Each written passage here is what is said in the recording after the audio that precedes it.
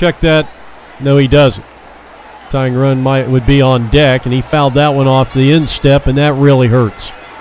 Kenny will shake that one off, or at least attempt to.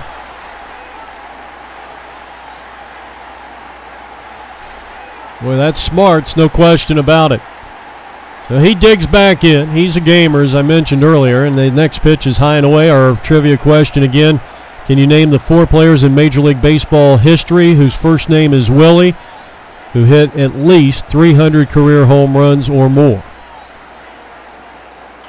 Here's a bouncing ball down to first. The first baseman bobbles it. No one's there at the bag, and then he outraces Kenny Foreman. There's a collision, and he is called out, and the inning is over, and that could have really been disastrous. But they get a run on 3 hits, an error, and 2 left, and at the end of 3 1/2, it's 8-4 in favor of the Canadians as they come to bat